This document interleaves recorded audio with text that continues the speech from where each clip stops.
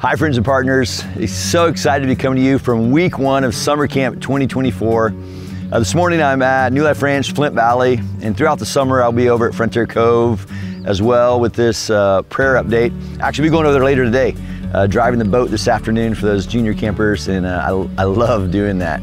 But please be in prayer for us. Thank you for praying up to this point. We had a tremendous retreat season from January 1st until June 1st of 2024 was the most people ever on both properties, fulfilling our mission of proclaiming the gospel and equipping believers for ministry. Thank you for your prayers for that. Thank you for your prayers in leading up to summer camp. The recruiting and hiring process was the best it had ever been. Thank you for praying for campers to get here, and they're finally here, and we're excited about that. We have nearly 500 overnight campers between both sites. We have just over 100 leadership campers that are here for the next 2 weeks, 3-4 weeks of summer camp. We won't be starting day camp until next week. Week 2 we'll have day camp going at Flint Valley, so you can be praying about that as well. Be in prayer for our Timothy teamers. Tomorrow they'll be leaving on their hike. They'll be gone Wednesday, Thursday, and Friday on a pack trip where they're going to be learning some valuable leadership skills on the trail together. So please be in prayer about what's happening this summer. Look down in the comments for just some details about specific prayer requests so you can be more intentional with those prayers for us.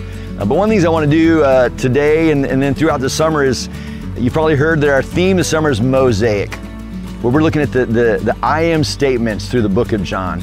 And what's awesome about that is first in Exodus 3, God describes himself to Moses as I am.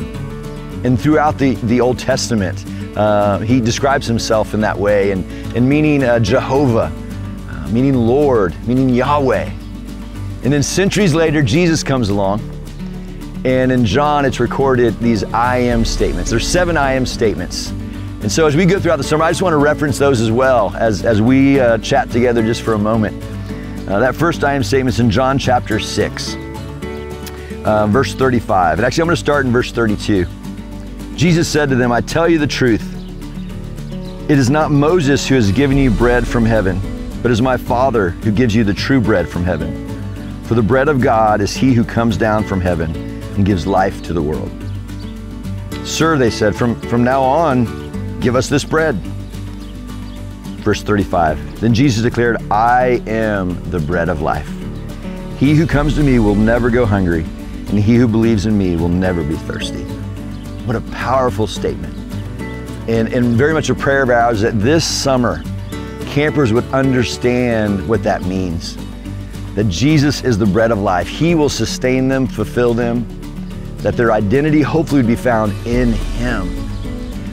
And that'd be our hope and prayer for you as well, that you would understand the I am statements of Jesus and grow in a relationship with him. So again, thank you so much for praying for us this summer. As always, be prayerful of our Mission 1914 Camper Scholarship Fund.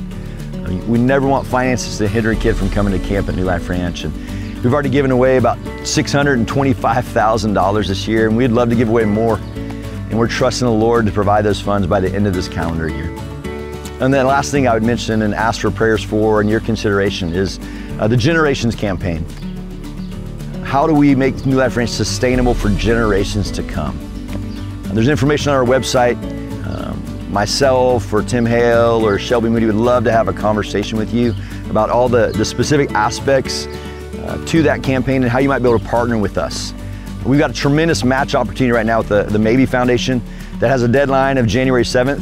That might sound like it's a long way away, but it gets closer every day.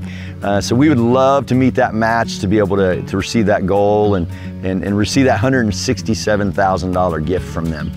So please be in prayer about the Generations campaign. Again, thank you for your partnership.